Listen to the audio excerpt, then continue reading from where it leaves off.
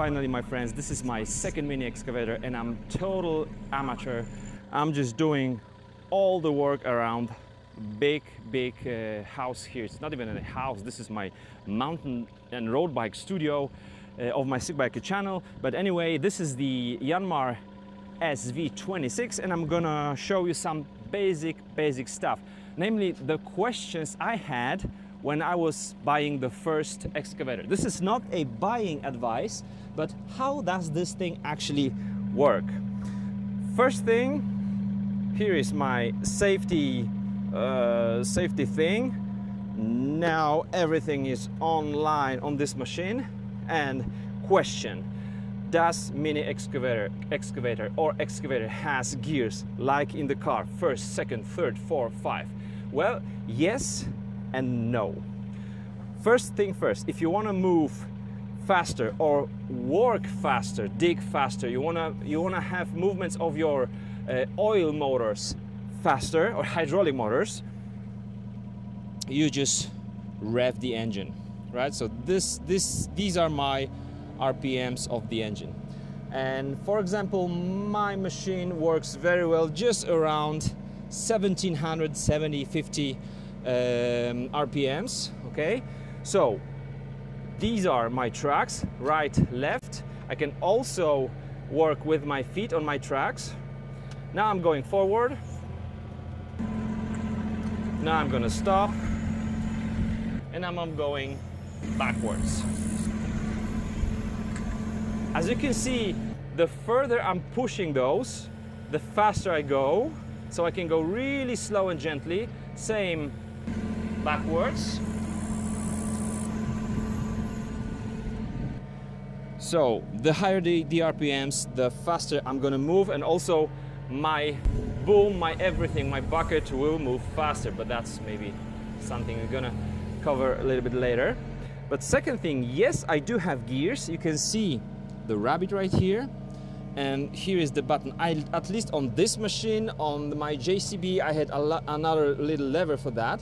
But when I push this button here, you will see rabbit appear, and that's actually the second gear. But this gear is only for the tracks. It has no effect on my boom and my bucket. These are only for the hydraulics for my motors, propelling motors, track motors. So now you can see I'm moving much faster. Still, this is not super fast, but it's way faster. So when I'm gonna cover the distance like 100 feet to the place when I'm gonna dig, I'm gonna use the rabbit. So yes, I do have gears on the mini excavator.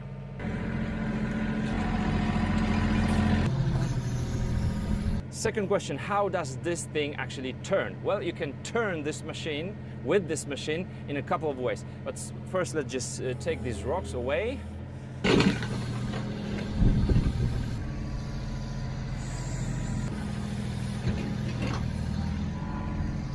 First thing, the difference in the speed of your right and left track will make your machine turn.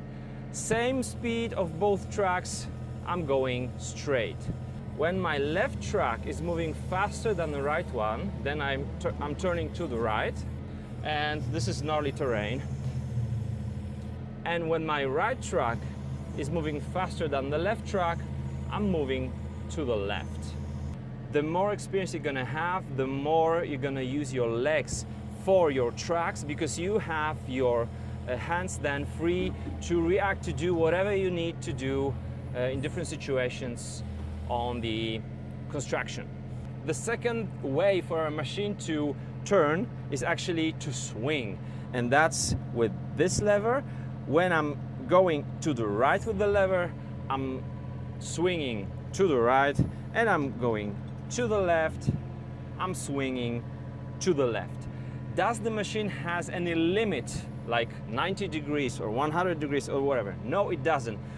As long as I'm keeping my lever pushed, I can go around.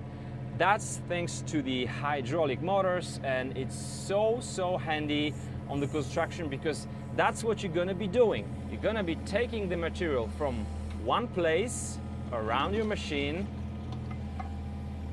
and move it be careful, to another place. And you're gonna be really rather rarely moving with your tracks. And the third way to turn, or actually to move your bucket from side to side, is not to swing, but to use your boom. For that, I have a little button right here, because I can use my hydraulic motors for different things, right? But when this one is pushed, then I can use this button. I can move it to the right, I can move it to the left.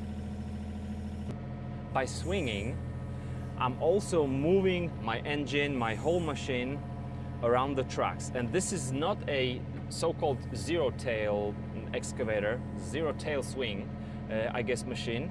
So when I was very close to the wall of this house, digging around the house, I couldn't turn like that because I would damage both the machine and the wall. So when I was doing digging just next to the wall, I would do it like this. Take the material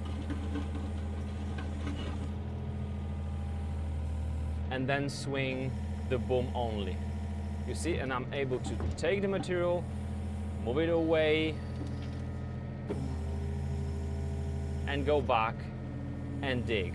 So this is also a way of turning with your machine, or more with your bucket. And finally, you can turn or move your machine by using both the track and your boom, the bucket, everything at the same time, using your hands and legs at the same time. I'm gonna put my bucket on the ground, and this is not something I do really well. I'm learning this. I didn't learn it with my first machine, okay? Now I'm a little bit up with the front area of my trucks, and then I'm going like this. Boom. Doesn't look professional, and it isn't. But yes, that's the way of moving in tight places. Professionals will do it much better than me, of course, and I'm gonna improve this technique and show you later how I'm doing. And finally, what's the blade for? The blade, that's the thing I'm moving with this lever. When I move it up, the blade goes up.